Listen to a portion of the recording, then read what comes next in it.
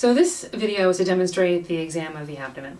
So positioning of the patient is actually quite important for the abdominal exam. You want to make sure that the patient's laying as flat as they can possibly tolerate. Completely flat is the optimal position. Also, you want to make sure that their legs are also extended and resting on a surface. So I'm going to ask you to lay back for me. And I'm going to bring out the footrest if the exam table has one. If I leave the patient's legs dangling, this is number one, uncomfortable for the patient. But number two, it actually tenses the muscles in the abdomen and makes the exam more difficult. So just like any other exam that we do, we want to make sure that we do a full inspection of the abdomen as a first part of the exam. So we also need to make sure that we have appropriate exposure of the abdomen. So what I'm going to ask you to do is if you could raise your gown up for me. You want to make sure that the gown is raised at least to the base of the rib cage, so that I can see the entire bottom of the rib cage.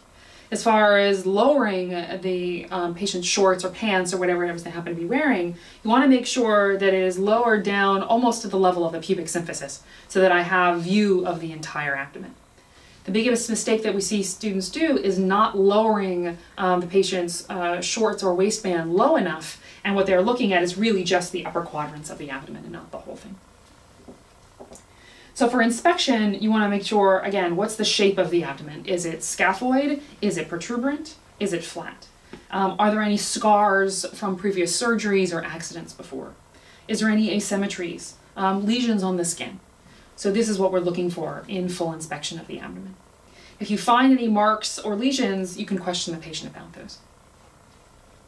In most other exams, the order of examination is inspection, percussion, palpation, and finally ending with auscultation. And that's true for examination of just about everywhere on the body, except for the abdomen. For the abdominal exam, we need to do our auscultation first before we do any of our percussion or palpation. The reason for this is that actually doing the process of the palpation can actually alter the bowel sounds. So you want to make sure that you do this examination first. So for examination of bowel sounds, again, the abdominal cavity is one big open cavity. So I only need to really listen in one location to hear the bowel sounds. If I hear them, I'm done and I don't need to listen in other locations. You need to listen for a minimum of 5 seconds before you make any determination that you're not going to hear anything.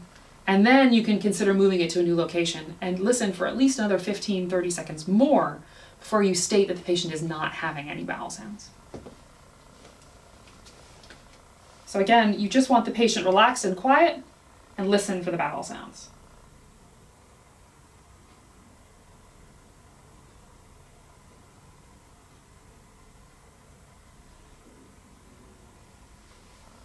Bowel sounds are intermittent, so you may have to listen for a little while.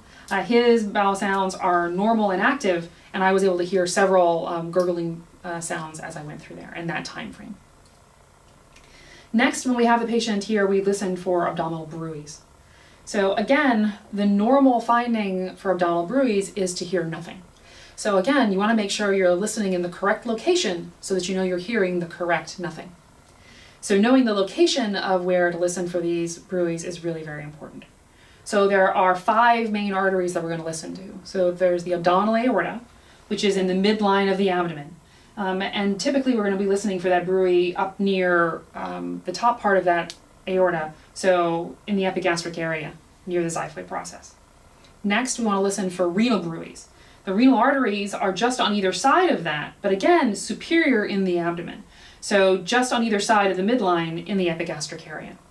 Finally, the iliac arteries, which are on either side of the umbilicus, at the umbilicus or just below it, which is the area of the aortic bifurcation.